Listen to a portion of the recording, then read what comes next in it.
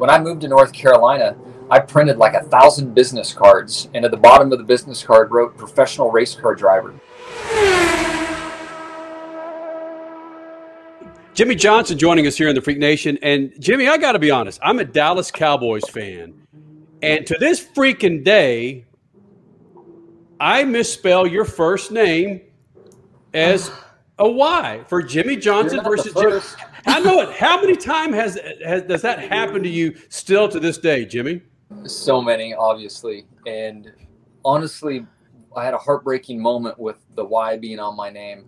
My very first die-cast car, so excited for it to come out when I was in the Busch Grand National Series. And we approved the imagery for the car, and it had my signature on the top of the car. But the outside of the box, I didn't know what it was going to look like. And sure enough, in big block letters, it's Jimmie with a Y, and I was heartbroken. And then to add to this, I've been able to meet Mr. Johnson a few times. And the most recent time I met him, he said, "Man, you're messing things up for me." I said, "Really? Why is that?" And he said, "Well, for all these years, everybody spelled my name correctly, and then you come along, and now occasionally I get an IE on the end of my name." Right. So I felt good about that. I just want to, I mean, it's just my personality, but I want to correct people in tweets. It drives me crazy. Hold on one sec. You're going to love this. Uh-oh. Uh-oh. What's going on here, man? He's going back to the secret room. Mm-hmm. Yeah, he's going to get another bite of that steak. That's right. Interrupting Jimmie at lunchtime. Uh-oh. My helmet bag, right? So Right. for the weekend. And this is how they spell. Oh, there it is. Oh! I just saw it. I was like, you gotta be kidding me. You're at home, your family. Your own team. Wow. Yep. But hey, I've been called way worse, so I'll take it. Well, yeah. Are you named after somebody in the family? Not in the family, but yes, my dad's close friend I was named after. His name was spelled Jimmie. Wow. So you opened the door for this, Jimmie Johnson, as one of your biggest fans. If I was a gambler, I'd be a millionaire now. All the times that I said you were going to win the championship. But you opened the door to the Busch Series. And whenever I think of you in the Busch Series, I think of you dancing on the styrofoam blocks at Watkins Glen. Yeah. After 7 championships, you got a better dance step than what you displayed that day? Yeah, that was quite a day. What's funny is the next year I came back, there was a guy driving around in a pickup truck with pieces of foam that were broken up and selling them, saying this is the foam that Jimmie Johnson hit. And I was so excited, I thought the guy might give me a free chunk of foam. And he didn't believe me that I was Jimmie Johnson, maybe pay $20 for a block of foam. I have it framed and it's in my office at home. I was like, I got to have a piece of this. And who knows if it was really from the wreck or not, but I have a piece of foam. So the guy was trying to make money off of you and didn't know who you were. Yeah, right. Not a clue. Oh, yeah, sure, you're Jimmie Johnson. $20. I'm like, all right, fine. That's the best. Well, Jimmie, a lot's changed from your NASCAR days to now IndyCar. And I read something about you completely changing your workouts even. And you are that guy who carries a hand grip. Whoa. Yeah. The grip strength these cars required to drive these cars is out of control. When you get in your car, if you have it's not a push button car, just turn the ignition on and feel the weight of the steering when the steering wheel unlocks.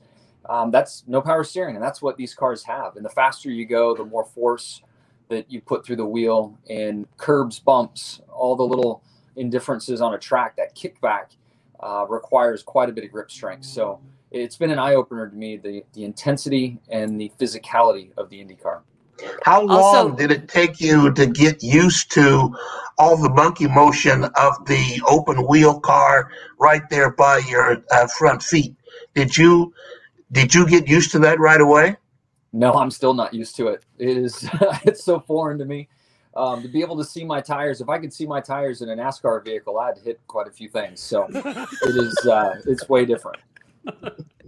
Is there anything that translates from either NASCAR days or off-road days, or let's just throw Supercross in there as well? Very little. And I know at some point the worlds will come closer together for me. And I experienced this from off-road to stock cars. In the beginning, stock cars were so foreign, but then eventually I learned how to drive them, and my dirt background showed up for me in NASCAR. And I feel like that moment will happen here. It's just so hard to get the seat time. I've had 10 days ever in a stock car.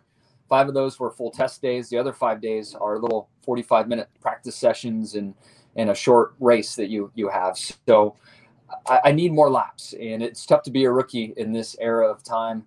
One, through budgets and the teams and sanctioning bodies being aware of the expense to go racing. And then the COVID era has taken a toll on rookies as well. And although I'm 45 years old and not a rookie in many minds, it is a totally different world for me. You brought up being a rookie. You brought up the craziness going from stock cars to IndyCar. And there was the quote several weeks ago how Danica had to bite her tongue going from IndyCar into NASCAR. Do you think she would have bit her tongue now, Jimmie, given how far we've come in society, the recognition of women in sports, and women can speak up without recourse? Do you think if she said something today that there would be as much blowback as there would have been back then? Well, I think society is evolving and changing, and I'm not sure it's where it needs to be yet, and I'm not sure it's equal. As a father of 2 daughters, I hope that world is very close by. I don't think it should matter gender, color of your skin, your beliefs, and should affect your opportunities in life. So, the world is evolving and changing. It's great to see that. So I'm happy for the progress, but I still think we all know there's a long way to go. How educational? Go ahead, Steph. Has there been any hazing for Jimmie Johnson? Your 7 championships, when you get into the garage, a lot of drivers say, yeah, prove this, kid. Any hazing going on? Dixon put student driver on the back of his golf cart the other day. So I still owe him. Thank you for reminding me. The good news is you still have tires on that golf cart. I'm sure you heard the stories from last year. I mean, but Tony Kanaan is your co-driver in this car. Come on. Carvana is completely safe because Tony is the biggest prankster in the entire pit area. So you've got some good mojo on your side, I would think. I do. And what's wild is Dario and Tony both have told me stories of pranks they pulled off and are encouraging me to keep this tradition alive. And I can't imagine putting so much effort into a prank. I mean, they're pretty extensive. Yeah, cutting apart Tony Kanaan's $10,000 Trek bike, that's a prank. Yes, I'm surprised that didn't go to blows. I'm surprised they didn't end up fighting on that deal. Wow.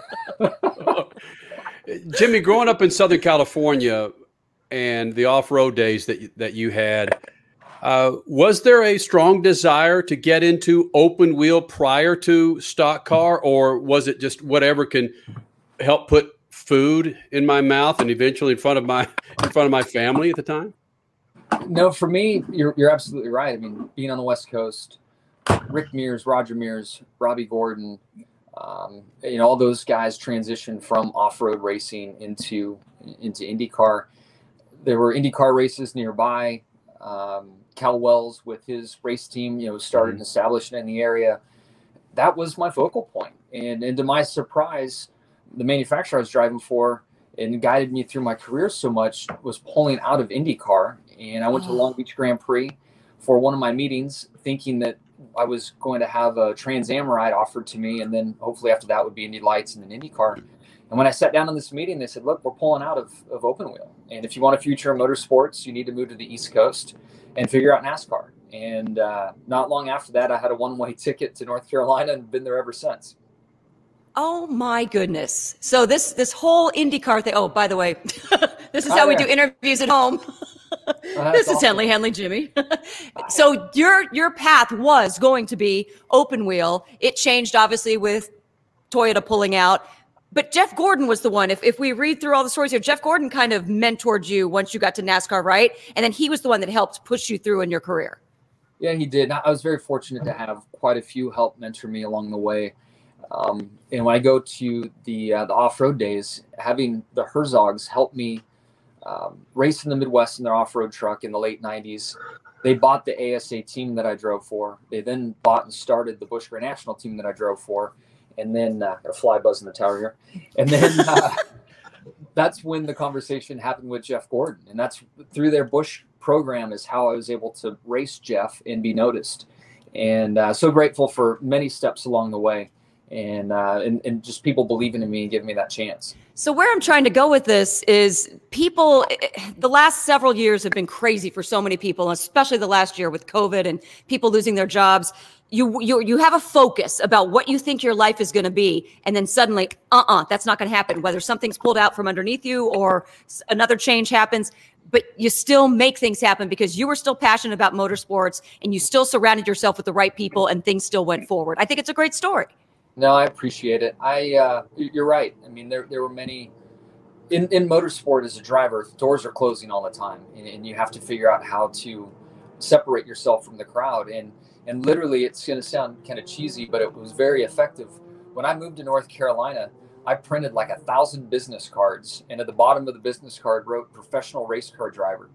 I would go and sit in the restaurants where the team members would eat lunch, show up early, pass out business cards, collect business cards.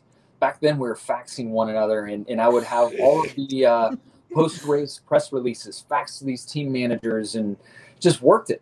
You know, I didn't have a sponsor. I didn't have the money to go racing, but I had money to buy business cards, and I made sure that I was always top of mind of people. And in the end, you know, I feel like it helped them look my way versus others, you know, those key moments. Wow. Jimmie Johnson, that sentence opens up a lot of stuff.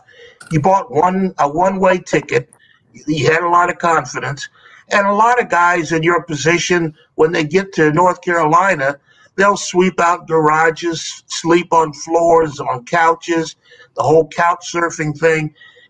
Did you have enough confidence to go beyond all of that and to launch this career anyway? I believed in myself for sure. I didn't know where it was going to take me, but I honestly, motorsport has been such a passion to me that if it didn't mean I was a driver, I felt like I would be on a team somewhere, that it wasn't a dead end road for me. And, you know, I had made this decision to travel, you know, mid to late teens, and it's probably 18 or 19 when I left home to move to North Carolina. And I was all in. You know, I was going to find a way to make a living in motorsport. I'd hoped that it was being a driver, but there weren't any guarantees. So wait. 7 championships later, you could honestly say that you were prepared to do something else other than drive? What in the world could that have been? Yeah, you just never know how it's going to work out. I mean, what's really interesting and kind of helps prove my point, although I don't think you want to believe me, and I'm joking with you, is in the rookie class for my Busch Grand National Series Rookie of the Year, Rodney Childers was one of the rookies I was competing against. And Rodney has turned into a multi-time, you know, Cup Series champion as a crew chief. There you go. He wanted to be a driver, but he's there as a crew chief. So you just never know where your opportunities are going to take you. Wow. Jimmie, let's wrap this up. What's it going to take to get you in the Indy 500?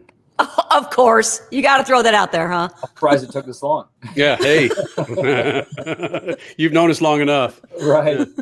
No, there is more of an opening than there ever has been.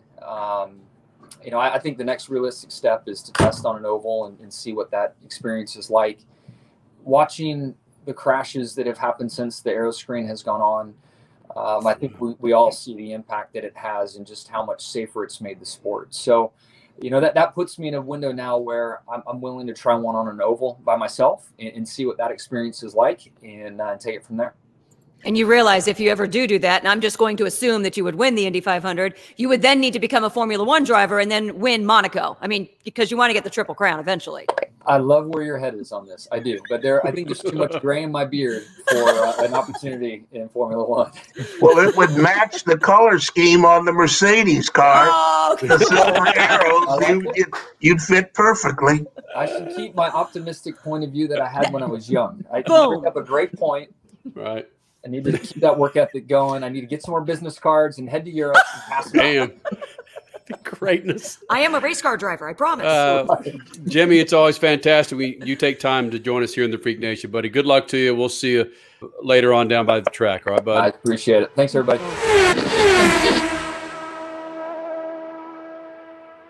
Thank you.